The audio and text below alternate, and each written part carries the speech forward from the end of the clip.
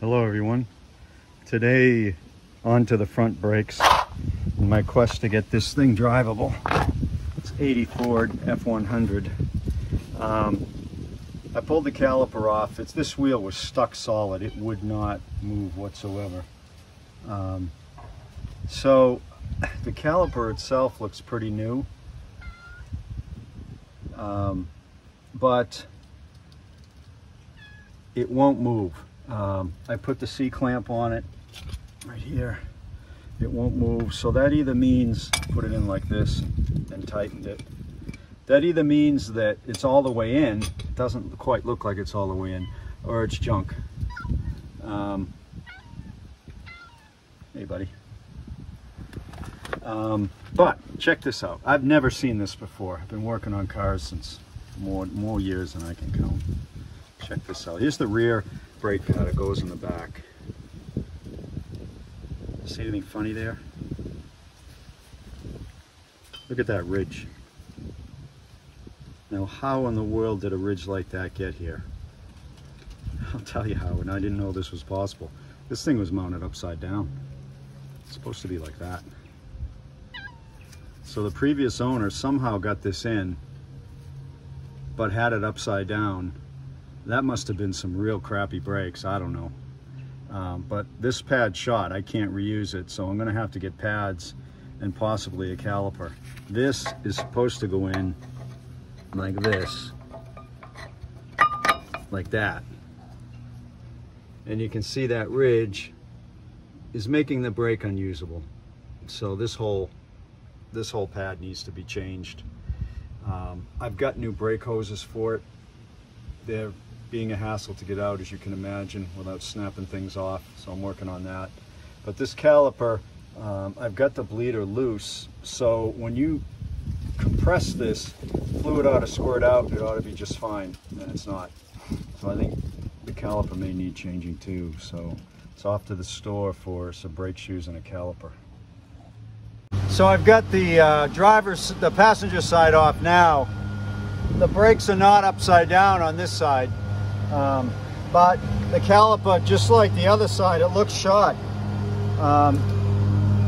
It's real hard to move. I mean, it does move, but it's hard to move.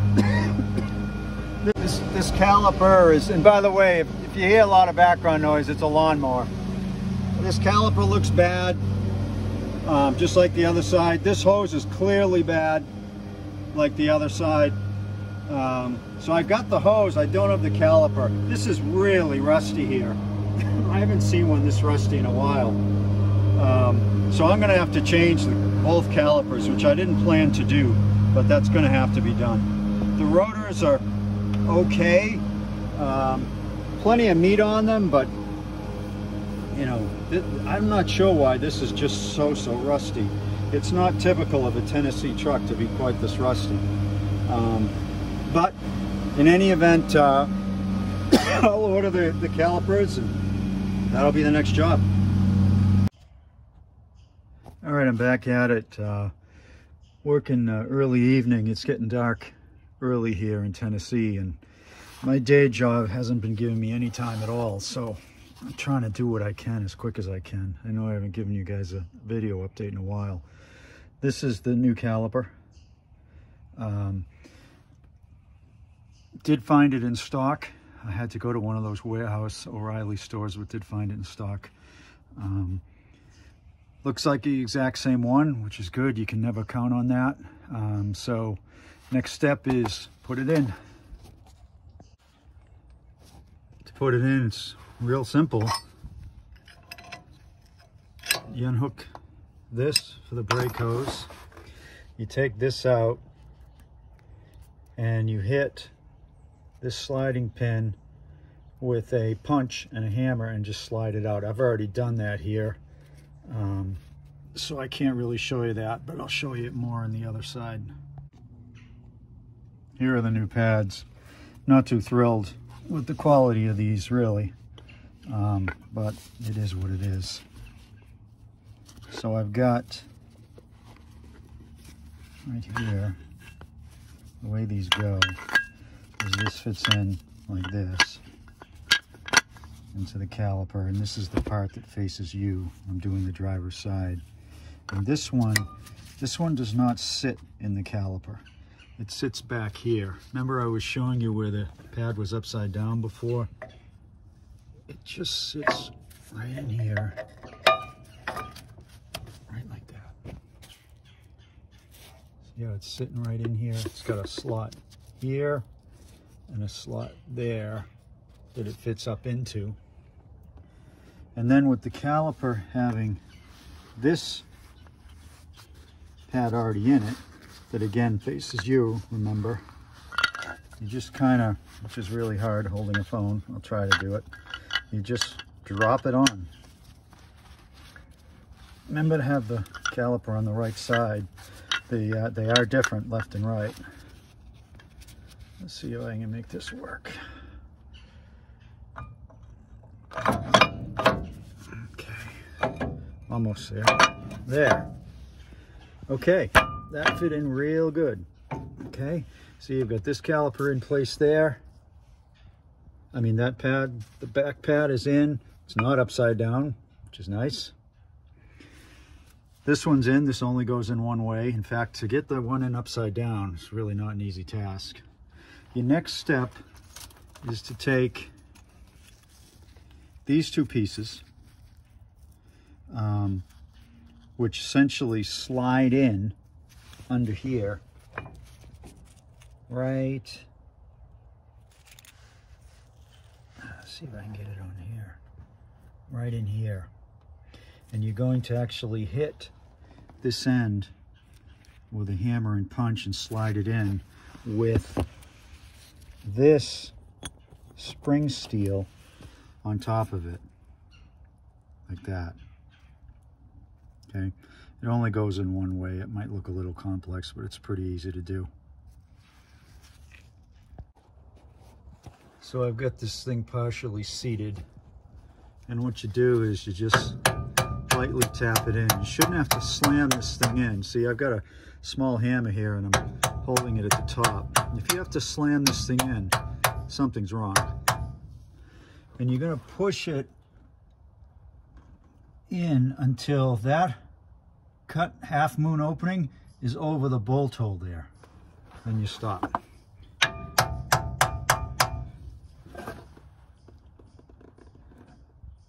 Little farther. Little farther. That looks just a hair more.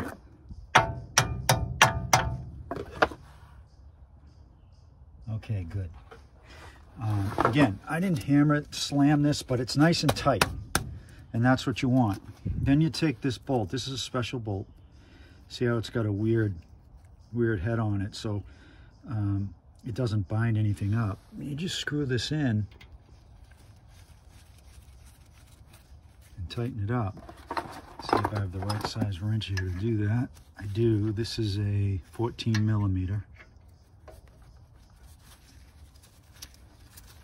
And the idea here is not to make this crazy tight. It's not supposed to be, but it is tight. You don't want this thing coming out. But you don't have to put 80 pounds of torque on this thing either. Okay, that's tight. Okay, caliper is in at this point. Everything's free, spinning freely as it should. If it doesn't, something's amiss. Now comes the brake hose. Now the brake hose, I'm going to try to be fast because there's a lot of fluid in the master cylinder. I don't want it dripping all over the place. So I'm going to take this out. I think this is also 14. But what I'm going to do, and this is super important, is I'm going to use the new bolt and the new copper washers here. Very important to use those. Can you get away with using the old ones? I don't recommend it. Can you? Probably, but I don't recommend it. So that's the next task. I'm going to put the phone down because I need to do this quick so I don't make a mess with fluid. Make sure you take that cap out of there before you try to put the new hose in place. Okay, the hose is on. You see the washer there, the brass washer? There's also one underneath. make sure that you get both on there. I also use the new bolt that came with the caliper. Note the orientation of the brake hose. That's super important. Fords, it only goes on one way, and make sure you get it this way. So this side is done. I'm going to try to see if I can get any pressure here. Bleed the lines. There's the bleeder.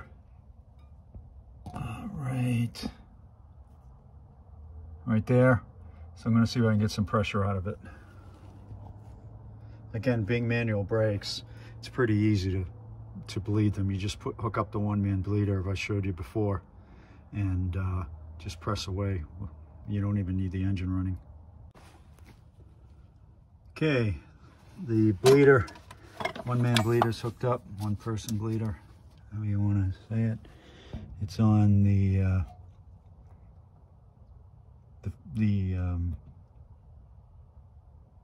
bleeder valve. Got the wrench already over the hose. I opened up the bleeder valve with the wrench, with the hose attached, pumped a bunch of times, checked the master cylinder, make sure it was full. And you can see we've got, this was about a third full when I started, now it's full. So we're pumping really good. So I'm done with this side. Once I'm completed with both sides, I'll do a final bleeding, but for now this side is done.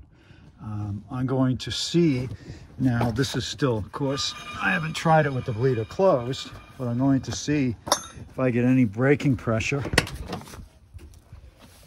Let's see.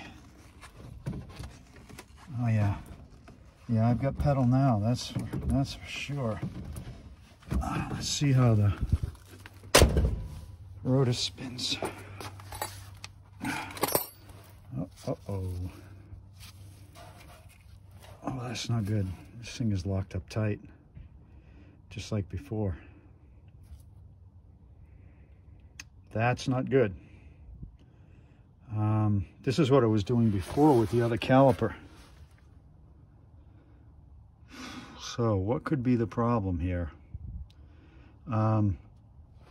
Let's see just how locked up it really is. Well, actually, it's not really that bad. It's probably just rust.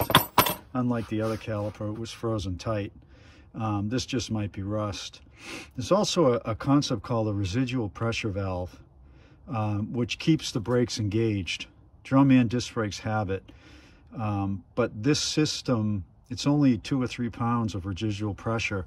So I think I'm okay. If I had a drum brake master cylinder on this, it might be a problem. But I do not. So I don't think it's any kind of residual pressure valve or anything like that. I'm going to put the wheel on it. With the wheel on, it should spin a lot better. One more thing to check before you button it all up is make sure you have no leaks. Sometimes these are tricky and they can just barely leak. And you got to really inspect it. There's no leaks here. This is super dry. Super dry here, super dry around the bleeder valve. So we're good to go. And my paranoia before about this turning was just paranoia. It turns just fine now. It was a little rusted in here. So I'm ready to jump over to the other side. I'm going to try to start it and see if I can get some brakes, just backing it up. I don't want to take this out yet. I haven't touched the passenger side, but I think it's working. I haven't started this thing in a long time, so I'm going to prime it and try to fill the bowl up a bit and see if it'll fire off. If it does, and the belt's squeaking, which I know it will, I'm going to try this belt conditioner, see if I can get it to quiet down. I know the belt's a little loose, but tightening an AC belt on one of these is not a simple task to be undertaken when it's about to get dark. All right, let's see if this thing will go. It's got a kill switch under the dash that runs the starter. Weird, because it's not like a momentary switch. It's full-time on switch.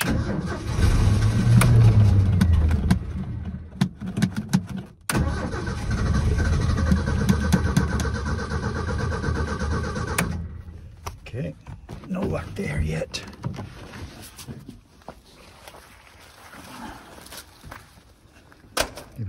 gas.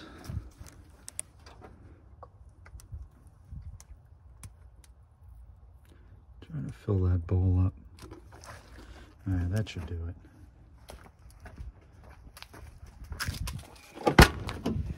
Let's try that. A little tricky with the phone because of the switch under the dash, but we'll make it work.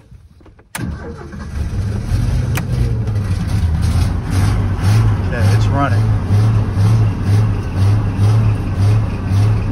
It's running.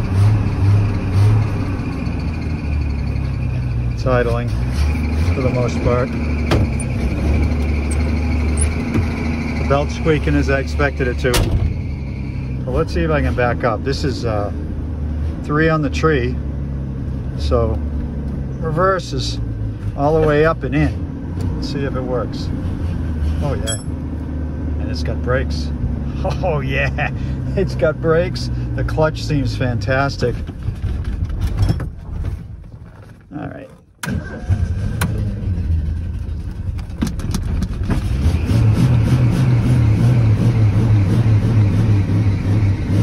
Stalled there, which, you know, I gotta expect that. Okay, now it's on fast idle. Oh yeah, the brakes are great. Wow, great as I can tell sitting here, but they work. I think I'm getting some pull to the left, which I would expect, given I haven't touched the right side, but they're working. I'm gonna back it up just a little bit more.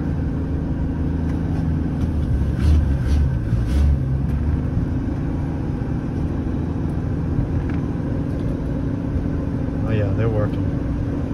Definitely, you can tell with the way the wheels moving when I hit the brakes that I'm going to get a little pull. But this is pretty cool. Sounds great. I'm going to put it in neutral now. Hopefully that's neutral. It is. Let it run up against the chocks. And now the belt's not squeaking. I think the reason it's not squeaking is because it's on fast idle. I've got the wheels chalked. 3 of the 4 wheels are chalked.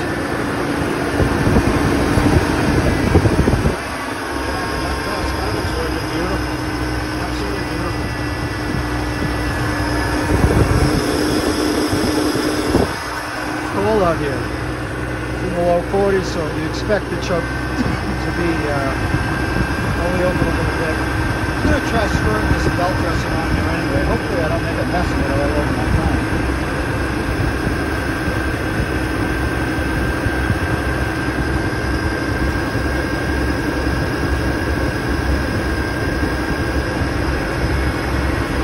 Like I say, it's not squeaking at the moment, so it's hard to tell if it's doing it.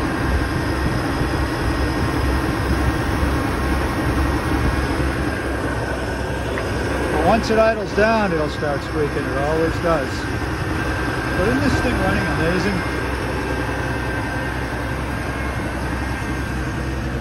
Let's see how it sounds at the back.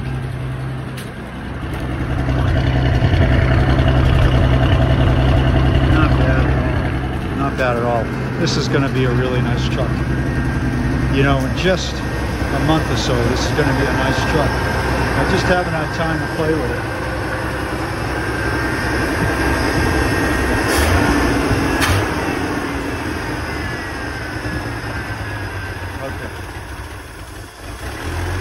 No squeak out of the belt.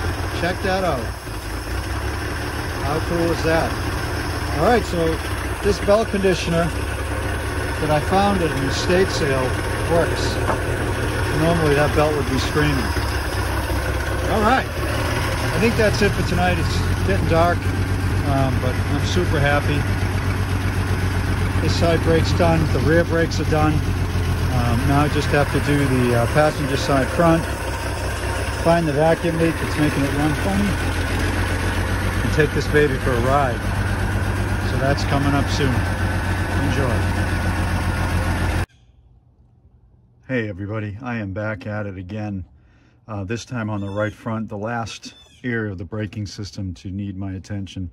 It's a beautiful fall day here in Tennessee. but I've got to get going on this. I never dreamed that when I got this truck here, it would be a couple of months later and not even driven it yet, but I just haven't had time. So here's the job for this afternoon. I've got a couple of hours, so I need to get this done. This hose is clearly shot.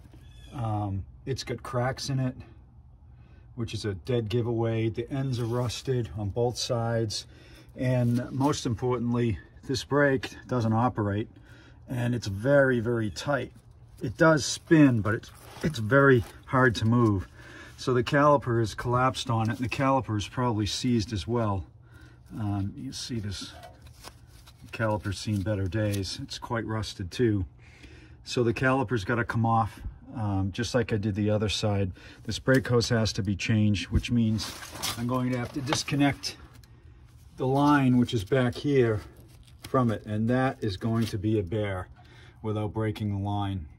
I may have to use a little bit of heat, but I don't want to use heat on the brake hose. Don't ever do that because they explode.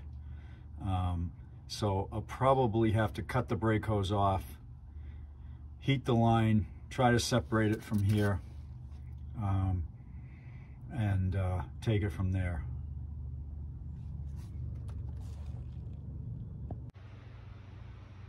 All back together, all bled. It's the old caliper here. Doesn't look that old like the other side. It was probably put in shortly before the vehicle was parked, but because of the bad fluid, probably messed up. Look at this. That says Ford on it. Maybe this is the original caliper, and it hasn't been replaced. Geez, I bet it is, because this is such a low mileage truck. That could be the original caliper. That's pretty cool, which would mean original hose and all that.